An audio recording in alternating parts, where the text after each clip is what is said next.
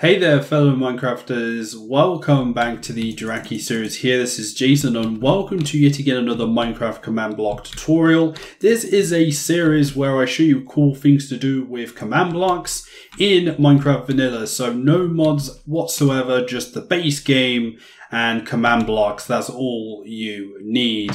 And within this video, I'm going to be showing you some cool things with some signs, as you can see. This is what I like to call a blinking sign, or a animated glowing sign, I suppose.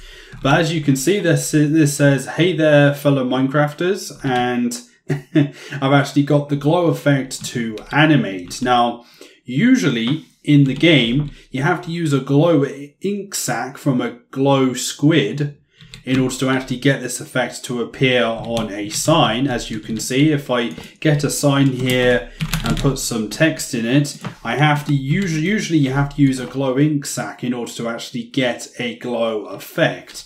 But in this case, we're just altering the sign directly. So I'm in Minecraft 1.17.1 and I'm on the Java edition. This should work for Bedrock as well.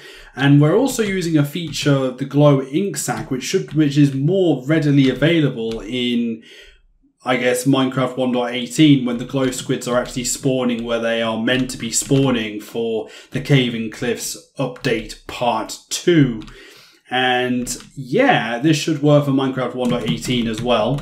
Now, if you want to see more videos like this, then be sure to subscribe to the channel so that you do not miss anything. And as you can see, I've got quite a few signs set up here. I've got this one over here, which says, "Thanks for watching, you're awesome." Of course, all of my viewers are awesome for actually looking up my content. And this one, of course, "Please subscribe," the most important message of them all when it comes to this video right here. But yeah, I'm going to be showing you how to do something like this, and it's quite straightforward. And as you can see, there are 6 command blocks here, but you only need 2 command blocks per sign in order to get this to work. So that is why there's 6 right here, but you can do a lot of different things with this.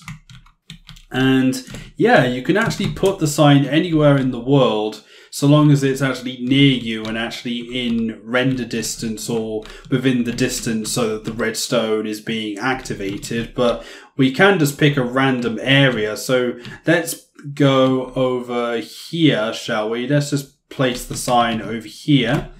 So we're going to be using this sign. And what shall we put on here? Minecraft rocks. There we go. We're going to animate this bit of text right here on this sign. And what I have set up over here is a very simple clock circuit. So all of these repeaters are on the normal tick setting, and I've got them going in a loop like this. And you have to actually start the clock. So what I like to do is I like to put a command block on either side like that, and then I have this sort of repeating circuit right here. Now, if you want to make the blinking less frequent, then you actually increase the delay on these repeaters so that the blinking happens less often. So as you can see right here, if I increase the delay on this right here, you can see that now the blinking is less frequent. So you've got quite a lot of freedom in what you do there, but just bear that in mind. So you're going to want a command block on either side, and it needs to be connected if you're doing multiple signs. So what I'm going to do is I'm going to be adding 2 new command blocks on each of these so that I can animate that sign over there. So you need to place down 2 command blocks like this and make sure it's connected to the clock like so. Now, if you haven't got a command block, you just need to do /give and then your name and then Minecraft : command block, command underscore block, in order to actually get one, and you can just place them down like so. So in order to actually animate that sign, what we need to do is we need to actually get the block position of this sign right here. So what we're going to do is here, we've actually got on the right, you've got targeted block, and it will have 3 numbers, and that is basically the block coordinate of the sign we are looking at. So I am just going to note this down. So 30, 64, and minus 169, like so. Okay, so once you've actually noted that down, we can actually animate it very, very easily. So the commands that I am going to provide some commands in the description of the video so that you can see it for yourself. Alright everyone, once you've got the coordinates of the sign, you need to pick one of the sides, and we're going to be setting up the command that actually turns the glow effect on for the sign.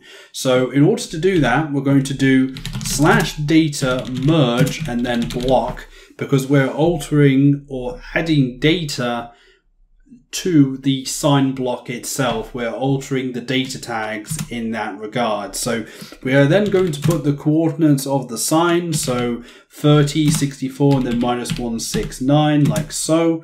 And then what we then do is we're going to be doing some data tags at that point. So we're going to be doing this data tag, so GlowingText colon and then 1B, like that, and it is as simple as that.